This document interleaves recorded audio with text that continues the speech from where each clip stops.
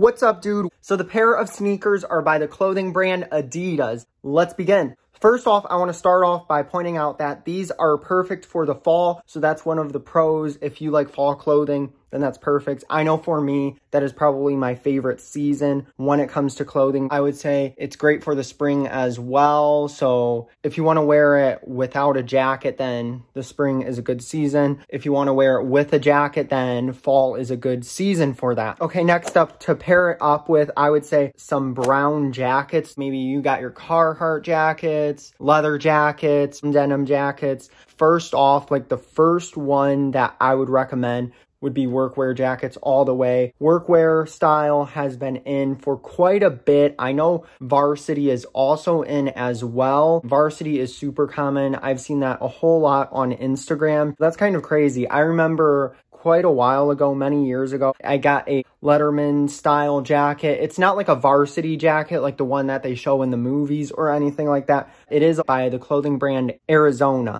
Then I have my brown Aeropostale jacket, and it's kind of like a flight jacket. Wear some brown workwear pants. That's what I would recommend for pants. Again, going with the workwear theme. Before I finish things off, make sure to like, comment, subscribe, and share this video with a buddy. Share it on all of your social medias, Twitter, Instagram, Facebook, TikTok, Snapchat, so that way this channel can grow and we can build the community. The goal of the year is to reach 200 subscribers. For what style of shoes these are considered, it says running. I just personally would want to wear them for more of a casual look.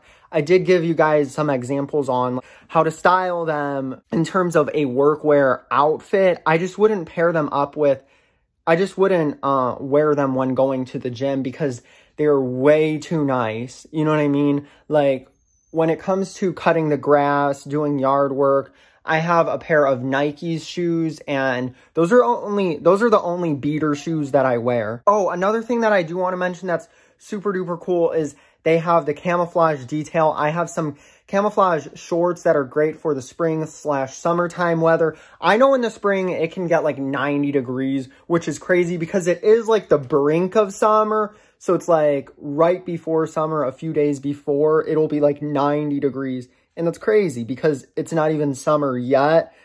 And that happened where it was like 93 degrees.